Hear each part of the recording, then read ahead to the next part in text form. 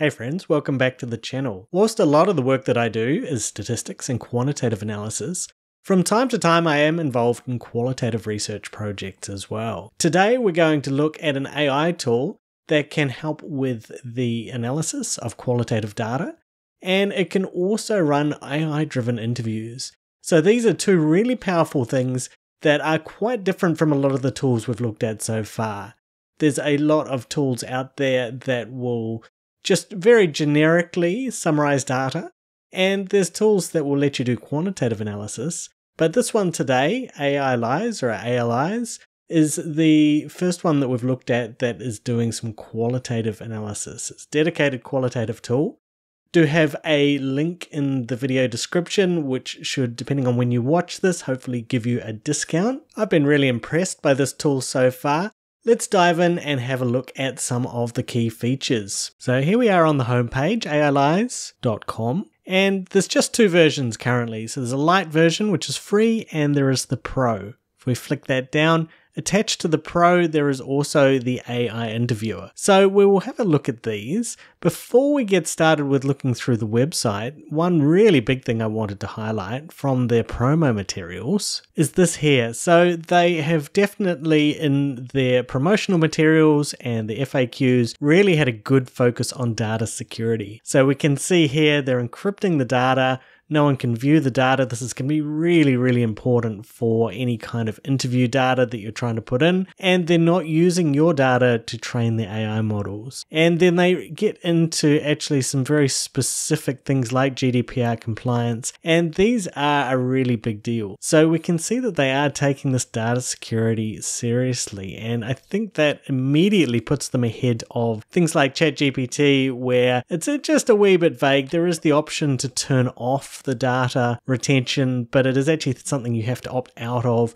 Even then, it's maybe a little bit questionable. Whereas here, because they are this dedicated qualitative tool, they're thinking really carefully about it. So let's have a scroll down their main page before we log in. And so you can get a basic analysis for free. The light version actually does a reasonable amount. It's pretty good. You can also do a demo with an AI bot. So for those who are trying on a very tight budget to be able to do interviewing, having an AI voice interviewer is really amazing. Not only does it mean that you are going to be able to interview more broadly, but it's going to let you interview far more people than you might have otherwise had the budget to do. In terms of the analysis, it takes all of the regular document types, and not only is it just summarizing, but it is focusing on things like thematic analysis. So proper qualitative analysis, not just a large language model trying to fumble its way through a summary. We can see here as the little promo video scrolls through some of the different things that it can do. And when we come down, we've got some nice use cases here, each of these on a pop out. And we can see that, again, really proper qualitative methods here. Things like grounded theory, discourse analysis, ethnography. So it is actually going to be hopefully producing something for you that is much more fit for purpose than a generic large language model. So those are for the academia tab. We can see if we flick over to evaluation, market research, and UX. Again, the kinds of things that we would be doing interviews or focus groups to try and find out about.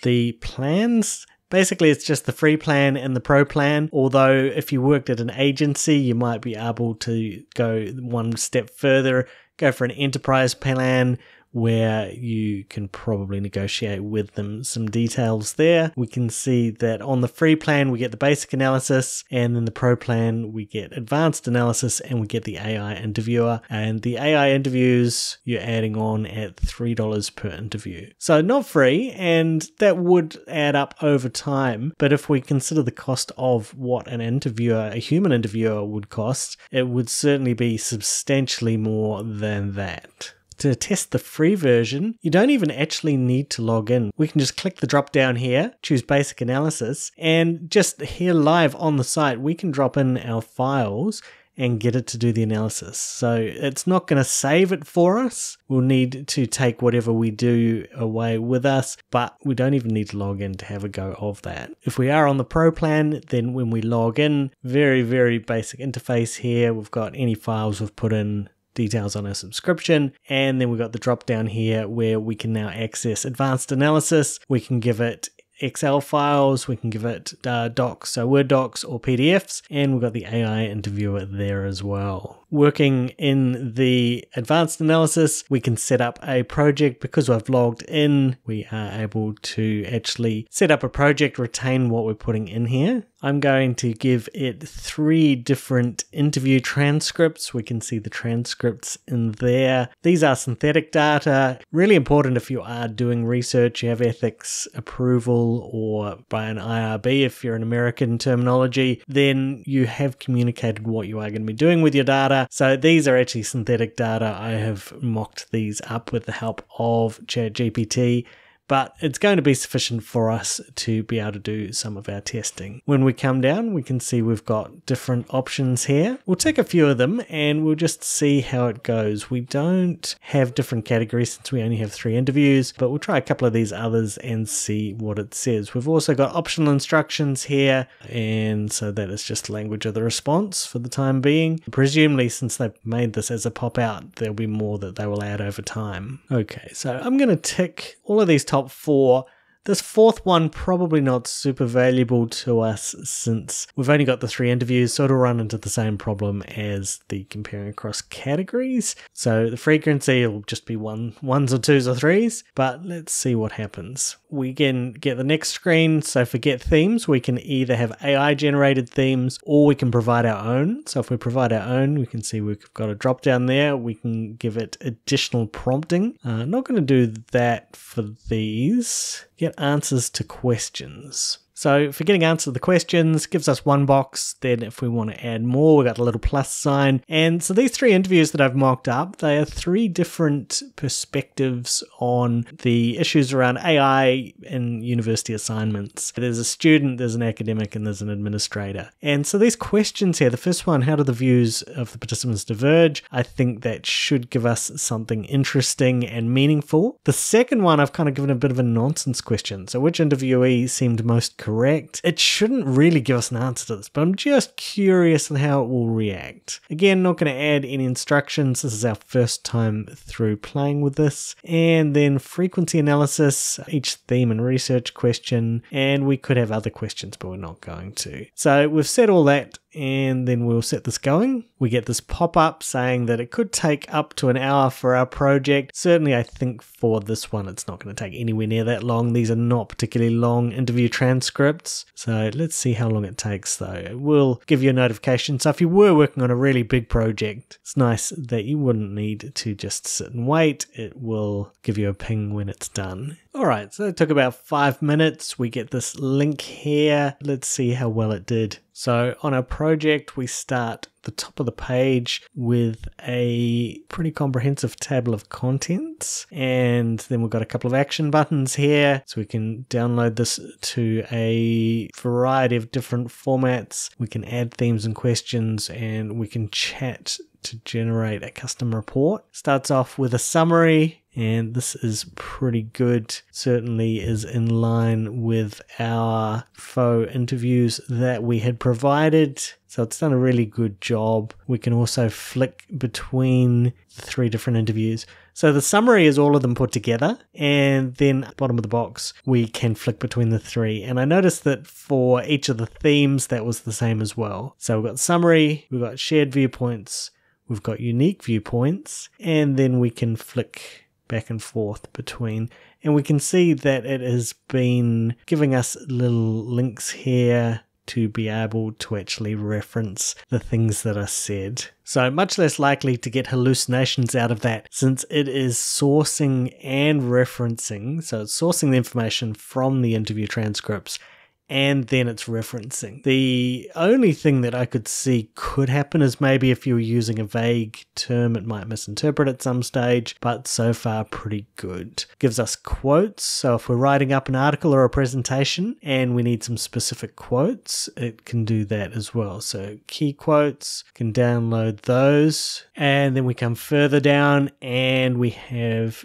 more themes. So personalized learning experiences, definitely a big part of where AI can make a positive difference in learning environments. See, we've got some quotes there. And then this is quite nice. We can see filled out with some key quotes that we didn't really get in that previous box. And we can see frequency graphs, not very useful to us here, but in a proper study, certainly something that could be helpful. So I gave a really nice summary of how the participants' views diverged. So giving shared and then the unique viewpoints, again, referencing it, giving some key quotes as well. Didn't give me anything for my question about who was more correct. Not sure if maybe I just didn't hit save properly to add that second question.